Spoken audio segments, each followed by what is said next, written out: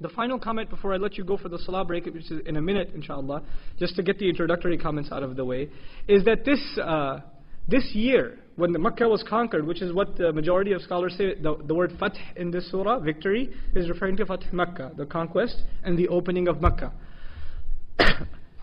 When this is mentioned, this year is also called Aam al-Wufud.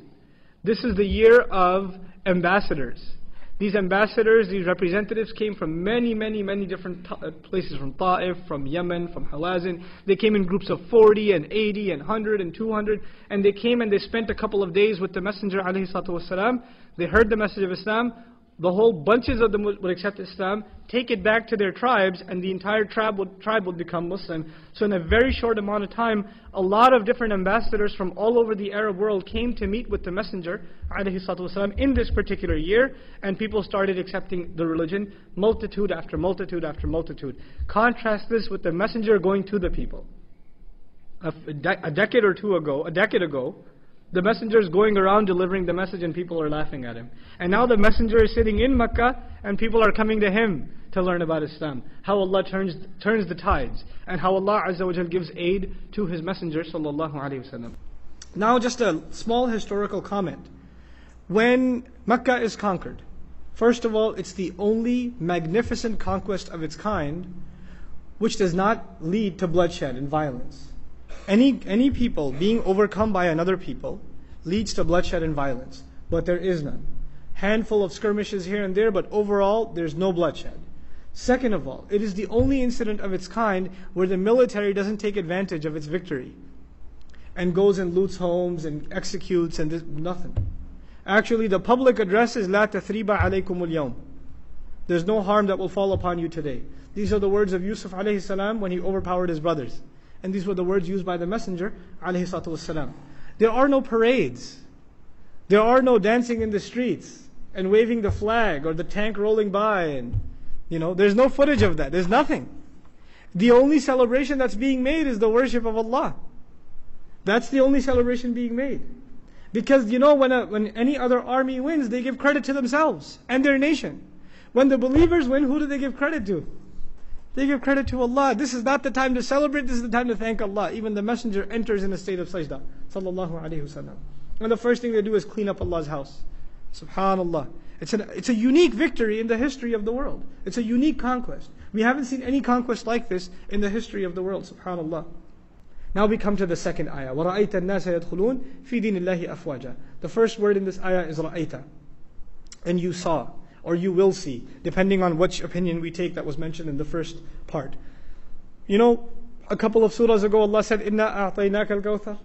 We have guaranteed you the abundant good, the ultimate gift, the greatest good. Part of that good to the Messenger that I mentioned earlier on today is that the Messenger is extremely concerned, sallallahu alaihi wasallam, that the people will not believe. So before his life is over, his worldly life is over, Allah gives him a gift. You will get to see people entering into the religion with your own eyes. وَرَأَيْتَ is for Rasulullah sallallahu alaihi wasallam. It's a continuation of the second person that's been going on in all of these surahs. In all of these surahs, one way or another, Allah is talking to His Messenger. So the Messenger ﷺ is so worried that people won't believe. They will not believe. فَلَعَلَّكَ بَاخِعُ نَفْسَكَ عَلَى آثَارِهِمْ. In regards to specifically the Christians, but other places, even other people. Are you going to kill yourself in grief because of the consequences of them not believing? إِن لَمْ يُؤْمِنُوا. If they don't come to believe, and Allah gives them a gift, you will watch them believe with your own eyes. So وَرَأَيْتَ النَّاسِ. Now, the first message of the surah was the victory of Islam.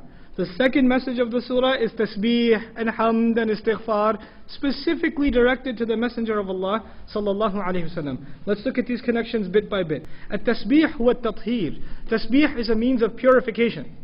Tasbih is purification. Now that the house of Allah has been purified of idols, now it is the time to purify the hearts as well. This is the perfect time to purify the hearts as well. So one is the purification happening on the outside, the other is a call for purification of what is inside.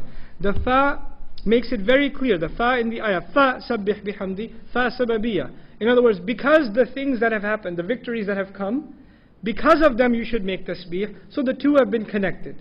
Now, I was thinking when victory comes, the words I was expecting was fashkur, be grateful.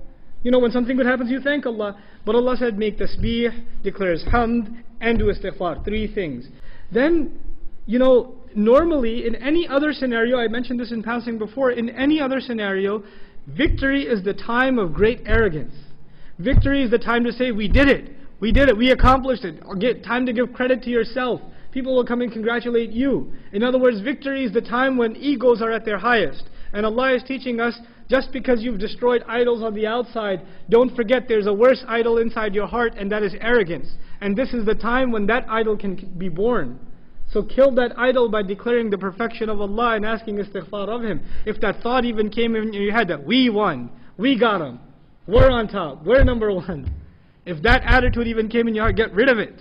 Get rid of it. Because those idols you can see, this is a more dangerous idol. You can't even see it, but it's there. It's a form of shirk.